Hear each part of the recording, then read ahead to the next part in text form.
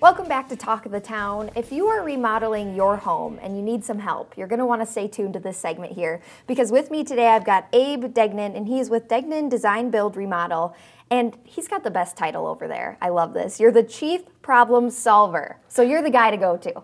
That's right. You know, it's a lot of fun helping people transform their lives by changing their homes, and that's truly what people come to us for, is that they've got a problem that they need solved in their home. Something isn't working right, and they want somebody who has the knowledge and creativity to fix it. Absolutely. And we're going to talk about some different instances that you guys have fixed some different homes with kind of different, I don't want to say issues, but different situations, really. And the first one is something I can relate to. Talking about a blended family, you know, bathroom space is coveted. I know in my house, I had 3 other brothers and sisters and stepbrothers and sisters, and we had only a 1.5 bathroom house, which, you know, you had to box out if you were getting the bathroom that morning. Right. And you guys created a space set up for 3 teenage girls, and it was the Glam Room project. Tell me about that. Well, this is probably one of my favorite projects of the year here. They were 2 families that came together.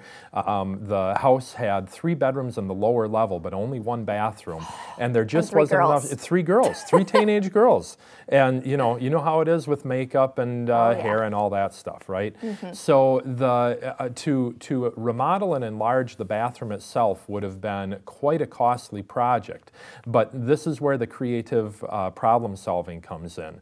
We had a closet next door to that, and instead of expanding the bathroom and moving plumbing and going to all those expenses, we created a separate glamour room for the girls, where they have like, you know, professional makeup mirrors. They have this incredible hot pink feature wall at the back and a picture of Paris and everything like that, and it just you know, gives that vibe that you know, teenage girls would love.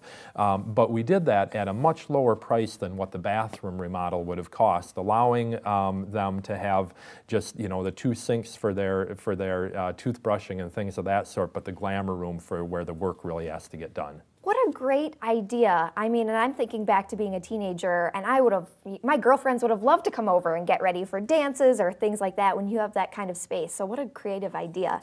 And I have another one for you. You guys also did kind of a space where you incorporated some outdoor connections, which I think is important for some people, and they want to feel connected to the outdoors. And tell me about the Bristol project.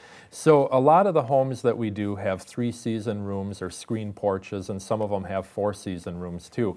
This one was really unique because it was a very challenging roof line. There were octagonal pieces of the roof sticking out, and the roof transitioned from a low height to a higher height, and so you can't just attach a standard roof to something like that. Yeah. So these homeowners were very creative themselves and very analytical as well. So we went through probably about a dozen different design concepts in order to come up with the one that tied into the house just perfectly, and then going through the materials and picking out cable rail and glass balusters and the perfect decking, and they didn't just go with cedar, they actually went with alder for the wood to finish the interior.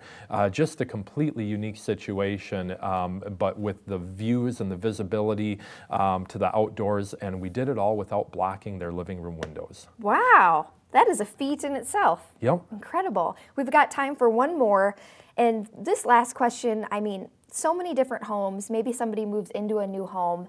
There are some really ugly houses out there, and I think people would agree. And you move into a space, and you want to change it, and you want to make it your own.